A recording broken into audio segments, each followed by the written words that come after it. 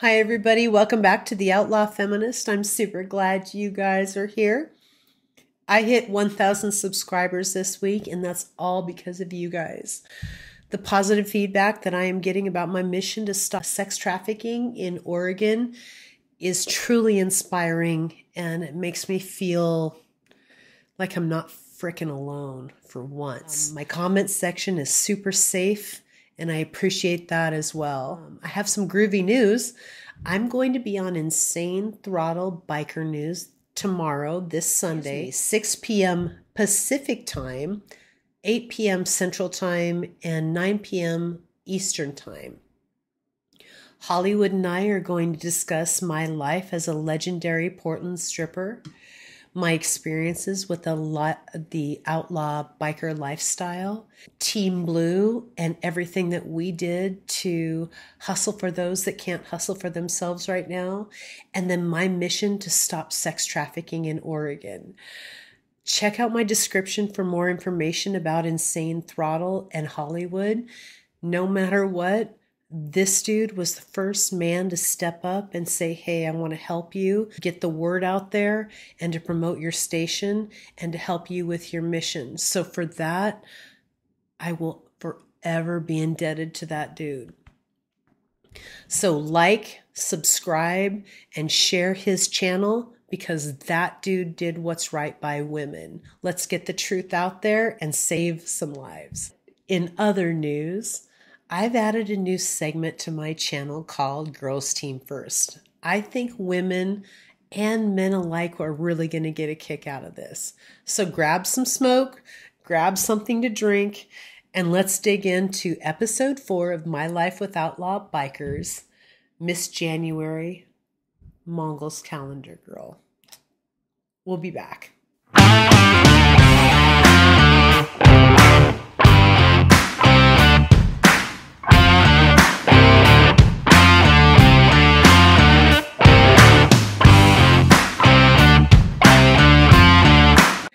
And here we go again.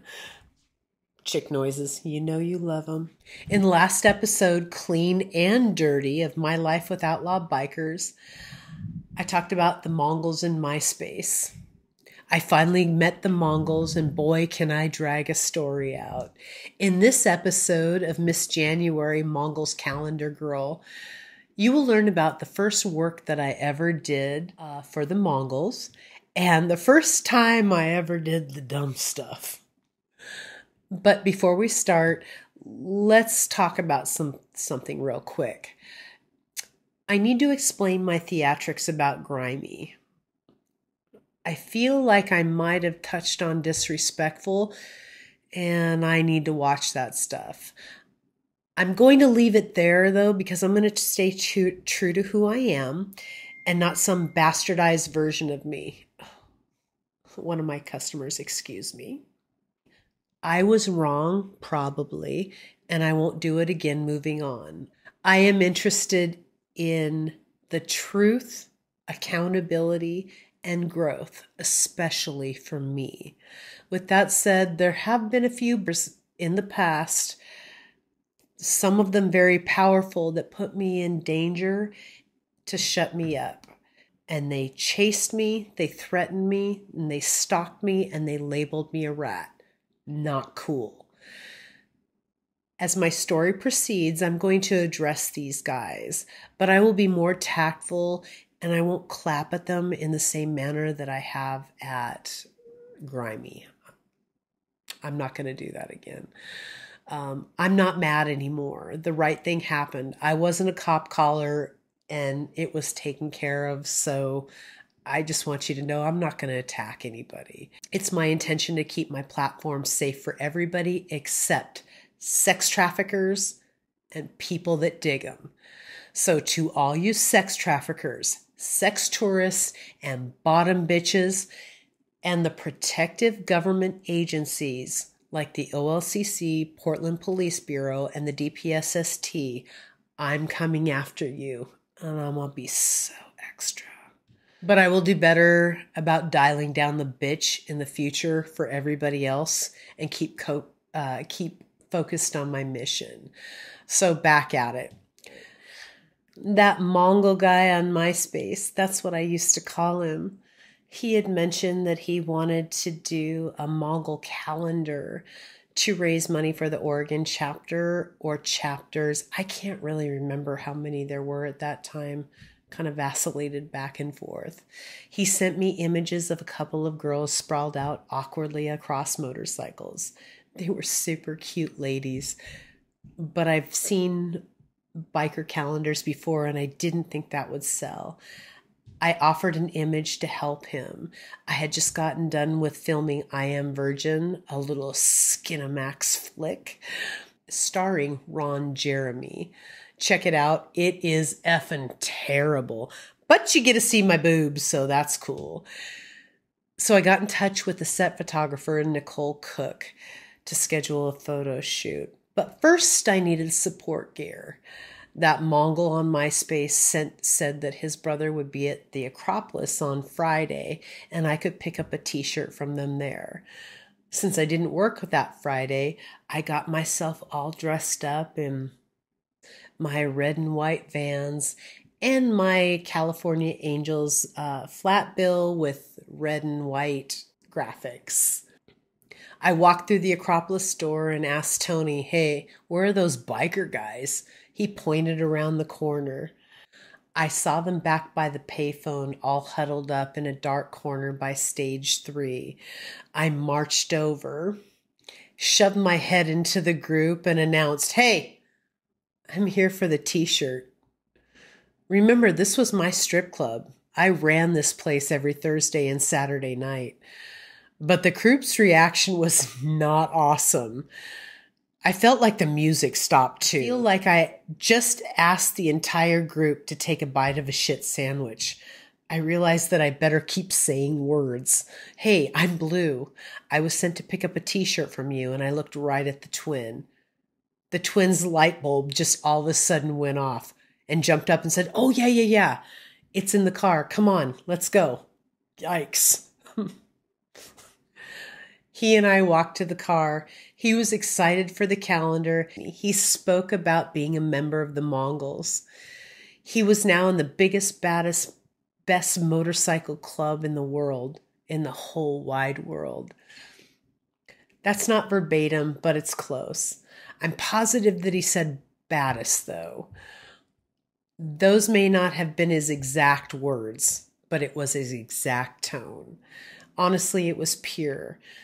He had joy in his heart, and it really made me smile. I grabbed the t-shirt, and he invited me to join his group back at the Acropolis. We walked back into the club, and I see a buddy of mine from the downtown scene. It was an ex-FSU member. We started chatting, and I started putting two and two together. That MySpace Mongol guy knows a lot of guys. Then walked in the Gypsy Jokers. You could have heard a pin drop. Okay, remember how I said that dudes kind of bitched down to the Mongols and bitched down to the Gypsy Jokers? Now we had two of those groups in the house. There was no bitching down, and the scene was intense. Joker Josh finally managed to make his way over to me to say hello, and I think that irritated Big Joe from Dago. He started screaming at me about my red and white gear. Don't you know this is war? I clapped back. This is a titty bar. Relax. The two clubs were interacting, but I like tigers circling one another. I talk tough, but I don't want to get myself involved in dude drama. I'm a chick and I cannot take a punch. So weird when the vibe in a strip club is exactly opposite of what it should be. You guys need to take that stuff somewhere else, by the way. I went home and proceeded to demolish my support tee, as one does. A side note, I am known for my cute alterations to support gear. So now that I have destroyed a perfectly good textile, I was ready for the photo shoot. Shoot, I don't have access to a bike. I certainly couldn't use my dad's. I knew bikers, but I wasn't a biker chick. So Nicole and I did strippery ones. We knocked out about 30 to 40 shots. They were amazing. I sent the 5 best to the MySpace Mongol dude. The image that was chosen surprised me. It was the best shot, but it was an innocent version of me in my Metal Militia 5250 flat bill. I love that Metal Militia hat. Fucking dudes. Almost immediately, the Mongol patch logo was slapped on the lower right-hand corner of my photo, and that photo soon began making its way around the Mongol nation. Side note, at the time, I was not allowed to post that photo with the logo myself. Friend requests started coming in from all over the United States and the world. One of the first friend requests I got was from Oklahoma or Tulsa Jeff 1%er. Rest in peace, Papa.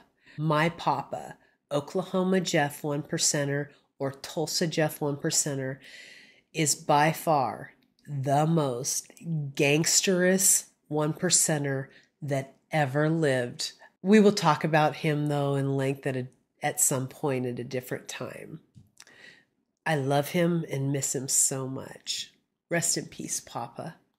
Suddenly, I wasn't bored at work anymore. I had admirers and new friends. Such a huge ego boost.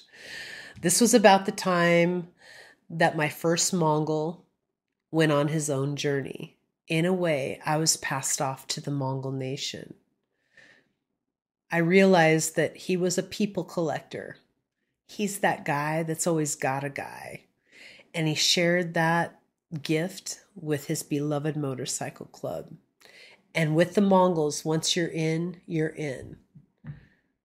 Kind of like the Greeks. And I was in. It was decided that I would accompany the Oregon chapter or chapters, apologies, I cannot remember how many there were at the time, to help promote the calendar. I paid for myself, but it was insisted that I go with them, and I was accompanied by them the entire way. We would all fly down together. All of us decked out in Mongol gear, black and white from head to toe. We looked like goddamn movie stars. Nobody acted scared, though, just a bit in awe. Members of Old South Bay picked us up from the airport. That was Rambler 1%er's last chapter. Rest in peace, Fernando. I have nothing but love for that dude. And I have a super sweet story to tell about him in a later episode. Members of the Old South Bay chapter picked us up at the airport. One of the members opened up the back door for me, and I noticed that there's a folded lump of black leather with black and white patches. As I go to reach down to pick it up and move it out of my way, I feel a hand gently touch my wrist. Sure, I'll take care of that. You can't touch that. I got it. I was kind of embarrassed, and I don't really know why, but he picked up the leather mask with one hand, and he grabbed a Glock and a Bowie knife that were tucked underneath with the other. I understood. I understood that I didn't understand, and I didn't understand a lot. I was instantly a fish out of water. You're not in Kansas anymore, Dorothy. I asked that we stop by a cigar stand so I could buy everybody a cigar. Macanudos all around. I'm a big gift giver. It's the easiest way to show that you're invested in the relationship and that you care about your part in it. I'm all about go and just a little about show. We finally made our way after bar hopping to I think it's the 40th Dago anniversary party. You'll have to check my facts on that. It's 40 or 45. I'm not sure. But the president of that chapter's son was stabbed in the arm by Hells Angel supporters or something like that. So it It was a really intense party right from the get-go. The Oregon guys and I sat with Big Repo and Country. I think the plan for us was also to stay in their room that night. I know that I found that our accommodations were going to be a little rougher than I was used to. Like we would be sleeping on the floor and stuff. I sat next to Big Repo, and he was very interesting to talk to. He was weirdly calm, not flirty at all. Country, he was a chatterbox, and he could not shut up, and he would talk across Repo constantly. His date for the party was a young, chubby, little mousy girl, but she was all about the party. She was a sweet kid. They asked me if I was interested in having fun with them later that night, and I told them that I was super honored about the invitation, but I would have to pass because of course, I had things to do. I was working that night. During the party, I took turns dancing with Country and J-Rock from Vegas. The Oregon members disappeared a lot. I think they were having meetings. I'm not really sure. But I liked dancing with J-Rock. He was super hot. Some of those dudes in the Mongols, Lord have mercy, I'm not going to lie. But Country and Maniac continued to monopolize my time. When I was left at the table alone, I got to listen to Zilla's old lady and her friend talk wild shit about me. Like I wasn't even there. Super fun. Stay calm, bitch. Stay calm. So when the party started winding down and I have danced all my dances and listened to all the bitches talk shit about me, we were all kind of pushed outside the American Legion Hall, and I sat on Herbie's lap on a bench waiting for the Oregon guys to come back and collect me. As a woman, waiting for these guys to have private conversations is, well, it's a whole thing. You learn to figure out how to entertain yourself while standing in a hallway of your own hotel room that you paid for. Not often, but it happens a lot. Finally, we got a ride back to the motel. We arrived at the motel property, and it was swarming with black and white, full patch holders, hang-arounds, prospects, and all the family. It was a sight to behold, and it always is. It's one of my favorite sights to see an entire facility taken over by the black and white. It was still pretty early in the evening, though, maybe 6:30 or 7. I would find myself sitting on the edge of the bed in our room. I was talking to Repo, who was reclining on the other bed.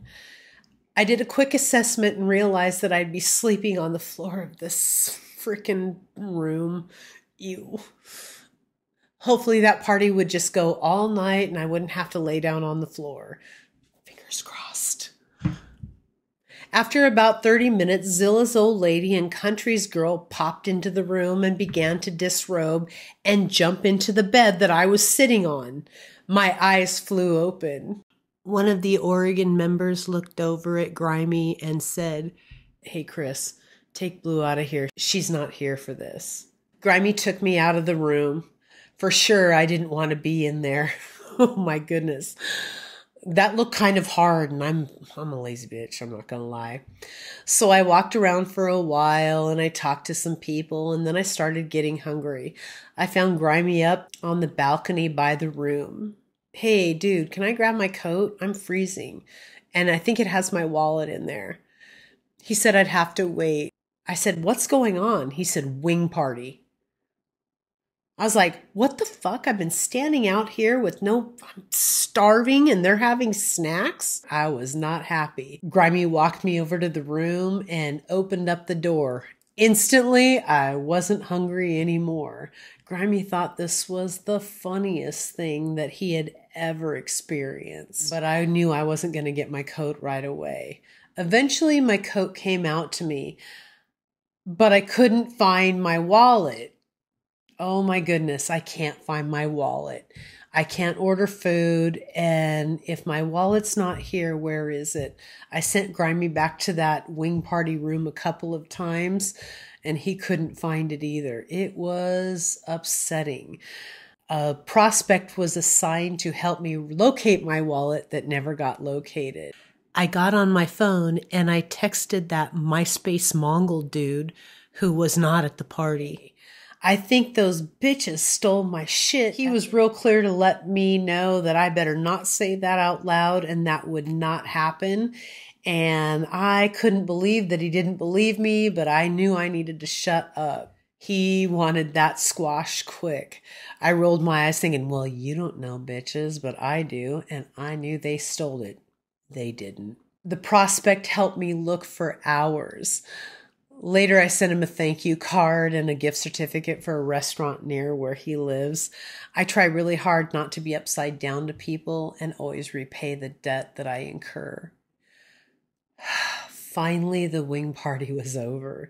I had spent 5 hours trying to entertain and politely dismiss super sweet offers to go back to hotel rooms, or excuse me, motel rooms with the black and white. But now we had to have a room. And our room was covered with, let's say, wing sauce. I don't know what else to say. One of the Oregon brothers paid for our hotel room. Grimy did a belly flop right in the middle of one of the beds.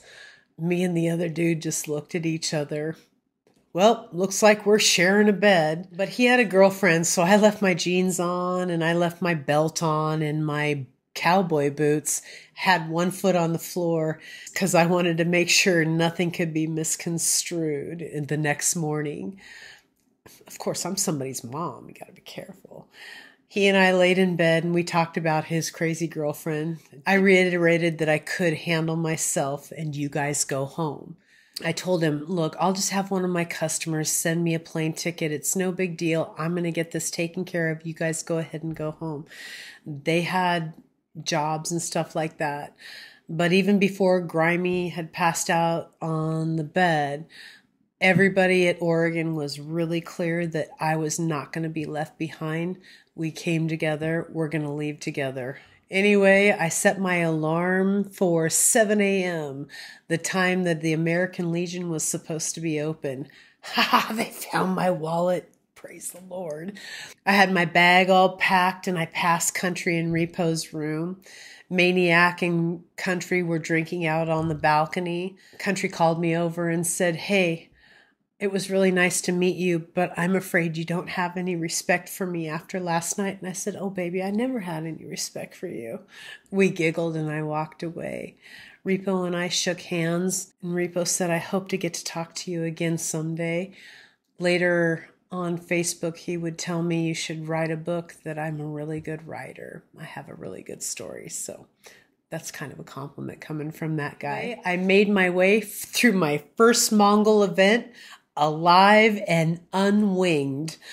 Eventually, my image would be the second hit on the Google search right next to that famous Mongol head.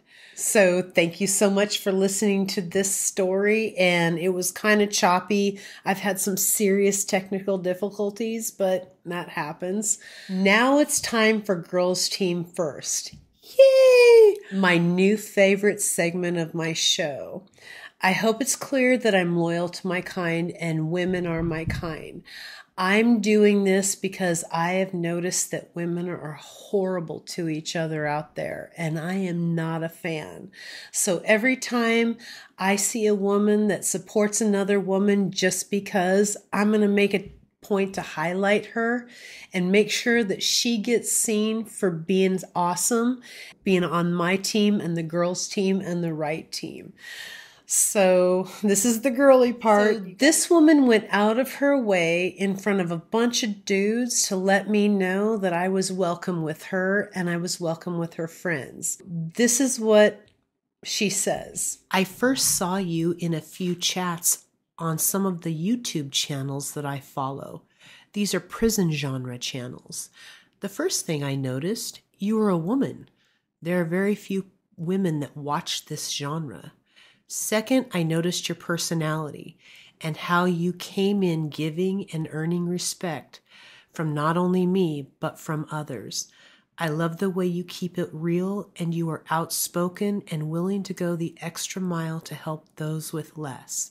You are intelligent and you stand for what is fair and what is right. You have my full support. Let's talk about this lady right now. Introducing Brenda Love, a Chicana coming from California. She was born and raised there. She's bilingual and a full-time sociology student. She's a proud dog mom of 2 Shih Tzus, and she is lovely, a character on YouTube's Travisos. Make sure and follow that channel. I have it listed also in my description. I want to really make sure and support anything that she supports.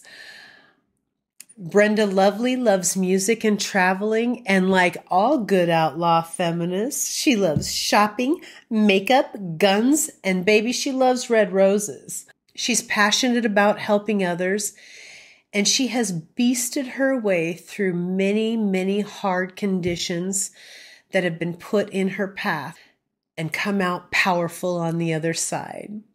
She loves to meet and interact with new and interesting people, and she focuses on the positive forward movement in her life and the people around her. Her favorite place to be is the beach, and she absolutely loves sunsets. And remember, guys, she loves flowers and she loves going out to dinner. And as we both like to say, much love and respect. For all you guys that are supporting us women, and for all you women that are supporting other women and not knocking them down, my team. Sunday, Sunday, Sunday. Don't forget to check out Insane Throttle and my interview with Hollywood. We're going to get down and get dirty. It's going to get wild. I promise you, it'll get wild. Throw some love to that guy. He showed some love to somebody that's fighting sex trafficking, and nobody can hate that. Nobody gets to. So next week's episode on My Life with Outlaw Bikers here on The Outlaw Feminist is Gangsters and Strippers. Until then, be safe and baby, be dangerous. Next week, let's do this.